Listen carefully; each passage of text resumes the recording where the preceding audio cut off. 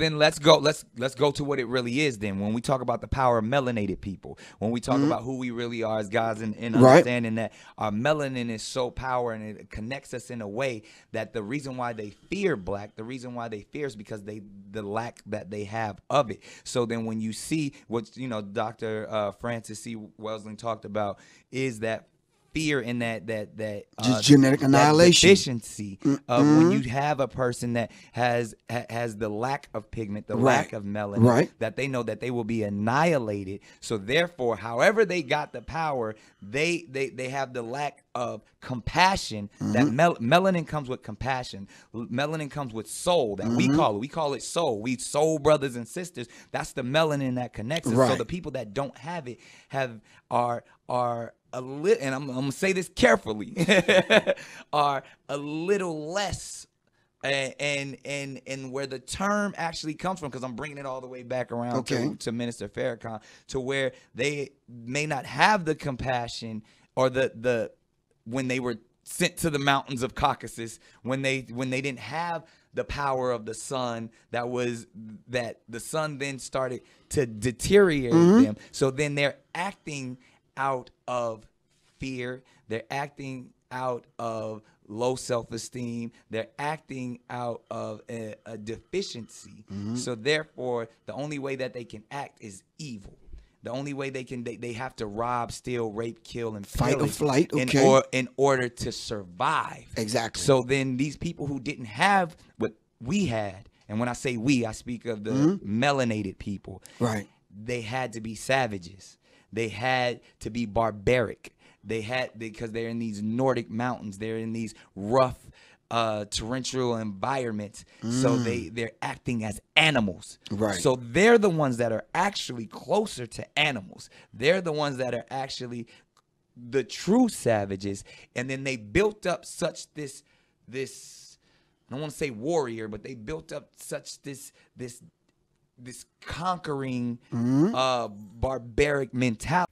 Hey yo, it's your boy, contrary to the KIDD. It's the kid, baby. I just want to expand on the canon real quick, because man, oh man, did the canon just mess up? Did he just mess up really badly? Or did he just get some hard truths? Let me break this down for you real quick. Now, I definitely 100% don't agree with him saying that there's no way for white people to act outside of being evil. That was 100% wrong. Not gonna cap to you. There's right and there's wrong in every race of people. So that was really my problem. But everything else, speaking about the melanin, I got some videos coming up for you right right after I'm done speaking, scientifically proving what he's saying about the melanin. Now, about them being about white people being in Caucasus Mountains and things like that, let me first preface myself by saying I love anybody on the righteous side of things. You know what I'm saying? I have very lovely white supporters, black supporters. Sure, I got some Mexicans and Asians and all that. It's not about white or black. It's about right and wrong. Okay? You know what I'm saying? So let's throw that out the window right now. You feel me? Because sometimes science hurt people's feelings. Scientifically speaking, we don't speak about science next, but let me just break down why he said that white people coming out of the Caucasus Mountains were turned into Neanderthal-like, barbaric-like, what he likes to call savages, okay? You gotta understand, when it comes to caveman, what was a caveman doing? A caveman was in the cave because it was cold. A caveman, every time he left his cave, it was to go get food. It was to go hunt. Why do you think that Caucasian people hunt more? What I'm not realizing is genetically, we have memories. It's in our genetics and in our DNA. It's certain things that's passed down that they say is in your genes. Hunting is in your genes, boy. Yes, it's literally in your genes. Why? Because every time, you know what I'm saying, the beginning of your ancestors all the way down were hunters. They leave and they go kill so that they can go eat. It was 100% necessary for and they were blocked off from the sun in the caves and it's cold. You know what I'm saying? So when they leave, it's harsh weathers. It's horrible. You know what I'm saying? It's not like Africa where it's hot outside and there's fruit and nuts and mangoes and all this stuff everywhere. They had to go leave. They had to go kill. Every time they left, they was killing. I hope y'all don't hear that thunder outside. It's whatever. Every time they left, they had to kill. So it turned them into psychologically more barbaric people. Okay. Now I'm not saying that applies to everyone today. What I'm saying is it had a psychological effect in the genes, which makes what he says less compassionate. I couldn't kill certain animals. It's a lot of Caucasian people who, as children, they grow up knowing how to hunt. You know what I'm saying? They grow up shooting ducks and deers and all that. And then, you know, more melanated people might think that's a little weird. You know what I'm saying? Not to say that melanated people weren't hunting. Because Native Americans were hunting. But not to the extent and not with the same psychological demeanor, because the Native Americans used every part of the deer or every part of the buffalo, and then even the bones they turned into tools and different things like that, and they praised who they thought whoever they believe God is, and thanked him for the sacrifice, and you know what I'm saying, had a very loving demeanor about it. When you got a caveman, he not doing none of that. Ooh, kill. I'm hungry. I gotta go eat. I gotta go feed my family, so I gotta go kill something. So that's where the savage barbaric thing comes in. Now when he goes on to say that the Caucasians were animalistic, that's not just to say that they were animalistic because of what they were doing. It is directly speaking on them genetically and then 100% scientifically, and I can't articulate it the way that this man can. So I'm gonna let him talk about this in this video, basically explaining the existence of extraterrestrials. And I want y'all, because this video was shadow banned, YouTube doesn't want you to see it. It was so hard for me to go find it. The only reason I was able to find it is because I seen it in the past and it was in my liked videos. Okay, so go in the description of this video. I want you to click this video, basically exposing the existence of extraterrestrials. Okay, and if you watch the whole video, it's undeniable proof that extraterrestrials. Okay, but in it, he had to at the beginning he had to break down genetics and blood types for you to understand that it would be impossible for certain things to happen without gene splicing and without animal DNA. They say that humans share DNA with the orangutan or the monkey or whatever they're saying. There's some truth to that, but it's not all the way true. So I'm gonna let this man break it down for y'all right now. I love y'all. I want to repeat myself. I am 100% not racist. I don't even know why I have to say that. When you have scientific evidence saying one thing that people were, you know what I'm saying, that might sound crazy, that people just can't get or hear because their whole life they've been hearing the opposite.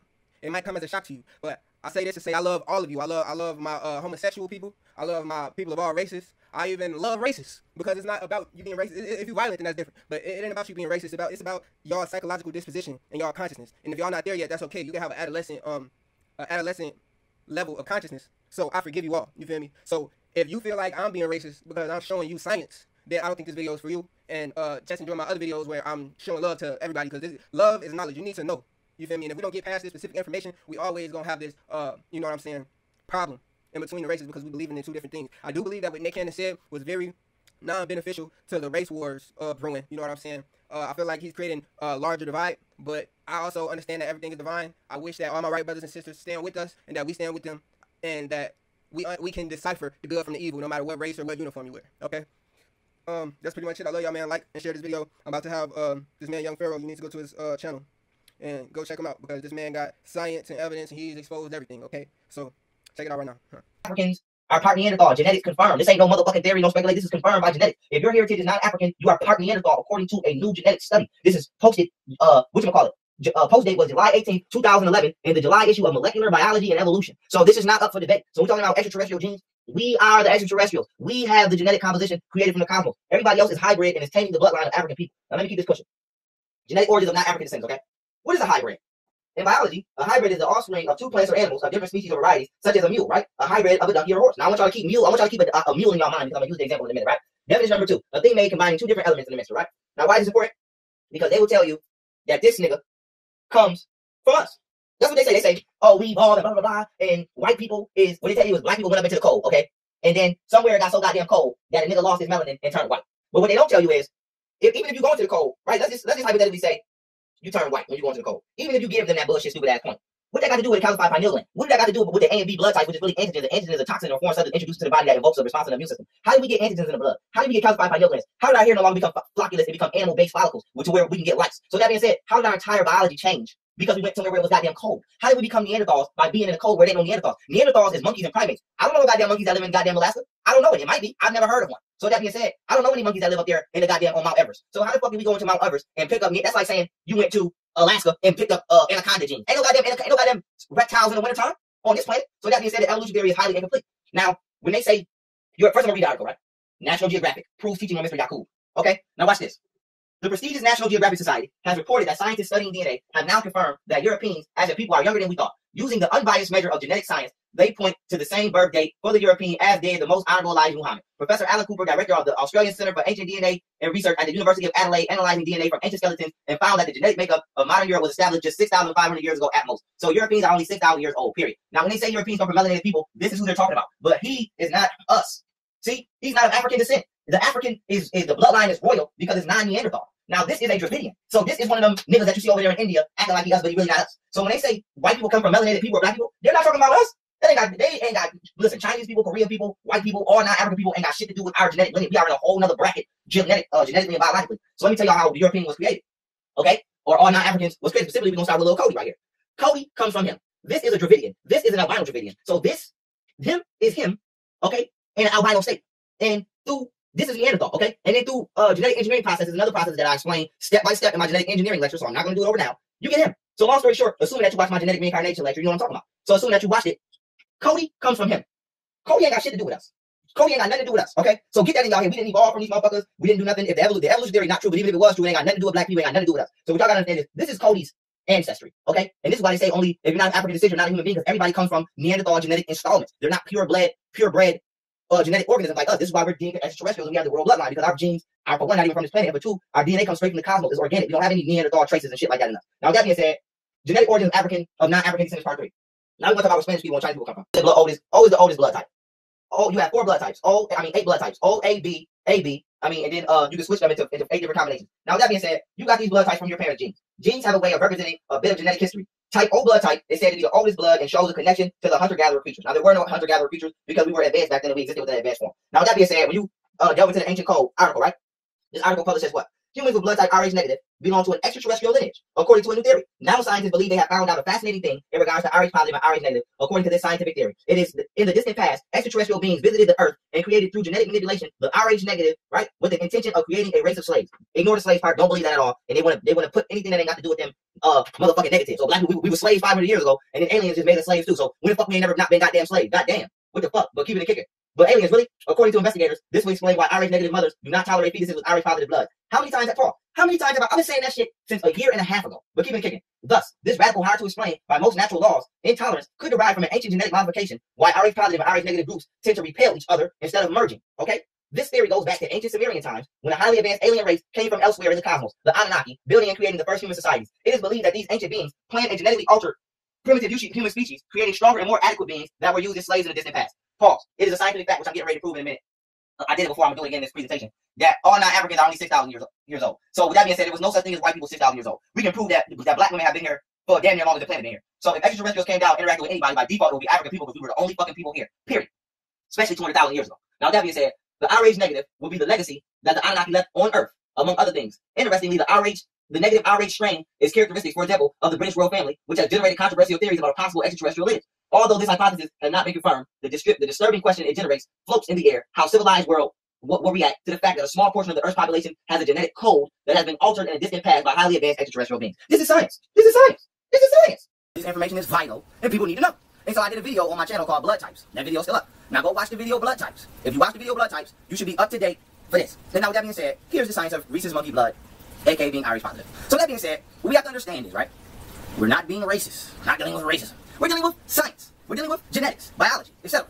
So it is a scientific fact that if you are not of African descent, you are only 93% human being, 7% Neanderthal. That goes for Asians and Caucasians, okay? And their forefathers being Dravidians. And so that being said, you have African descent. You can call it human, we ain't gonna say African, we gonna say human. So whether you call yourself Aboriginal, you was in America, you was in South America, you was in Africa, wherever you think you was at, you are a human. If you are not somebody of that mitochondrial Eve gene descent, you are not a human. You are a Neanderthal. Neanderthal being primitive, being monkey. And you were created from genetic engineering, aka gene splicing, and I'm gonna break down the science now. And so that being said, once again, this is genetic facts. This is not about racism, this is not about none of the ego trip shit y'all wanna be on. This is called the truth that was never told to you. And so with that being said, when we talking about being Rh positive, first of all, we have to understand, what is Rh positive? Rh means rhesus monkey blood. There's an actual monkey called rhesus monkey, a real freaking monkey. And when you go into science, you'll see that Caucasians share 98% of their DNA with monkeys. So we have to ask ourselves, where did the compatibility become genetically for a monkey to sexually reproduce with a human? There never was one. And so before I get out of science, I gotta get y'all to understand, because this is where the evolution theory comes from. Because this is why they say that they evolved from monkeys. In 1883, when Charles Darwin and his cousin Francis Darwin, who were both Masons, came up with this bullshit lie. And so what they did with the evolution theory lie was they created that lie in order to give them an excuse for why they have,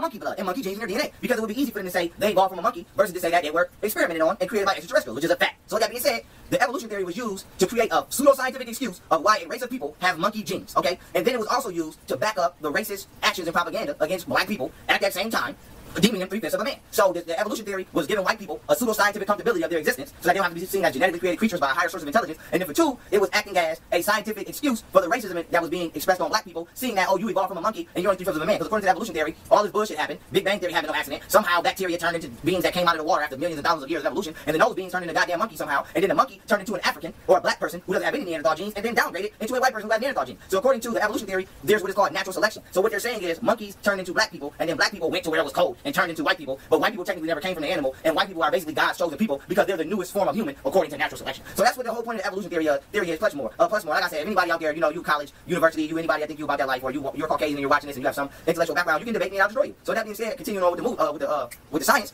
Boom, they created the evolution theory to create a racist righteous cause, a so-called righteous cause behind their racism to justify why they were treating black people like animals. And number two, they created to hide their true genetic origins, which they still hide to this day. And so let's break this down, right? Rhesus monkey blood. When you're Rh positive, that means you have it. So that's like if you go get tested for HIV and they say you're negative, you don't have it. If you're positive, you do have it. Same thing with Rh positive. Now what y'all gotta understand is, like I explained in my video blood types, go watch it. The A and B antigens, right? An antigen is a foreign toxin or substance introduced to the body that invokes a response from the immune system. So an antigen is not good, it's a toxin. So A and B blood types are antigens, they're toxins. So we have to ask ourselves, how did the antigen get introduced to the body? Because once upon a time, which science will confirm, everybody on the planet was O negative. And Caucasian people, okay, according to molecular biology and science, since 2011, okay, as well as National motherfucking Geographic, in the Ancient Research Center, the Australian Ancient Research Center for Ancient DNA, Professor Daniel Cooper, Caucasians are only 6,500 years old. And so Caucasians were not here in BC times, anything past 4086 BC. So when you go into history, if you go anywhere past 4086 BC, white people do not exist. Therefore, they cannot be the holders of the O negative the O negative bloodline because you were not here. Now, funny, because the A and B antigens, which are dog and monkey antigens, which is why, once again, not being racist, non-African people, Neanderthal organisms, smell like wet dog when it rains. The reason that this is because of the A and B antigens being the dog and monkey genes in the blood. And so it's funny because these same A and B antigens were introduced to the planet 6,000 years ago when the Neanderthal was introduced to the planet. And so we're going into the science of Irish monkey blood to prove that, you know, I did a whole lecture on this in my website called Genetic Reincarnation, where I broke down step by step how other races were genetically spliced using an equal R1 enzyme, etc., to break down and split their DNA into sticky ends, etc., and electrically shock them and splice them together and create this humanoid. And then I also did a video where I broke down the science of the hybrid pig, because if you can see that they can splice a human with a pig, then they can also splice a human with a monkey. And so that being said, imagine if somebody took the hybrid pig, grew it up, and then told them that they evolved from pigs to make them more comfortable in their existence instead of telling them that we was fucking around in the lab doing shit that we had no business doing. And so when you understand the origins of the hybrid pig, you understand the origins of everybody else on this planet that is not black. This is not about being racist, and this is about genetic fact. Like I said, anybody want to come through, try to debate me, I will smash your ass gladly. And with that being said, continuing on, because I gotta keep putting my disclaimer in there that this is not about racism. I'm exercising my freedom of speech to cast my opinion. So please do not report my video. Now with that being said, continuing on. So once Neanderthals were spliced from the Dravidian, because people keep saying you can get two black people from, you can get a white person from a black person, you can't get a black person. No, you cannot get a white person from a black person. Black people are human. White people come from albino Dravidians who were genetically spliced with primates, okay? And then they broke down chambers in the DNA. So all of the motherfuckers you see in India, just because they melanated, they're not human, they're Dravidians. They're the original processes of breaking down the human genome code. And then from the Dravidian, you started to get Asians and Chinese people and Koreans, and then once this is why the melanin pigment is going lower. So this is why, like, I think 20 to 60% of Asians have functioning pineal glands. And then when you broke down, once the genetic engineering process kept continuing on this planet, and the Asian genetic code was broken down, it became a Caucasian. Cauc coming from the word caucus, meaning dead. A Caucasian, scientifically, is a genetically dead Asian. Okay? So when you go into the phenotypes in science and you see the Negroid, Mongoloid, and the Caucasian, the Caucasian is nothing more than a genetically diluted, bust down Mongoloid. So the Caucasian and the Asian is basically the same person, just genetically altered. And then they both come from the Dravidian, who's a genetically altered Neanderthal entity. They have nothing to do with African people. So African people, we are extraterrestrials, we are the Anunnaki, whatever the fuck you want to call it. We are them. Whether you're Aboriginal, whether you claim you're from Aboriginal land as America, or Africa, or South America, Australia, wherever you think you're from, as long as you have that mitochondrial Eve gene, you have extraterrestrial heritage, which science will confirm black people have from 147 to 167 alien genes. We are the original O negative deity. Now continuing on, once this genetic engineering process came into play, and these animal genetics were introduced, they started breaking down the protein in the blood. Now, I have an entire book on genetics, genetic engineering, etc.